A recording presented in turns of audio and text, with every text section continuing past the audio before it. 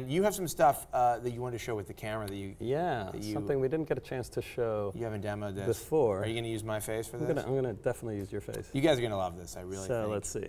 So this is, you're showing, this does real-time... Real-time video effects. Video effects. So, for example, if I'm talking to somebody... That is wonderful. That's great, because my face needs to be more deformed. I really appreciate it. What is this one? This one. Oh, yeah.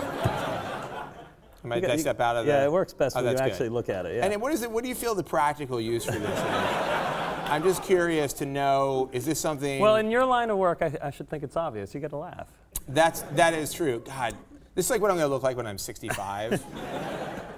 Very shocking. But there isn't, you don't really have no practical. Can you think of a single practical reason to use that? It's fun. Just for giggles. Yeah, I mean, so this is one of the things about photography, right? Everybody's chasing, adding all the features of the point-and-click cameras, right? I want all the white balance, exposure, this, that crap, right? And it's crap. You consider that crap.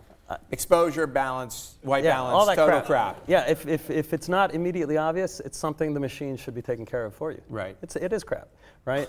What I want is burn Nikon. You want to use the camera to make memories, share moments with people.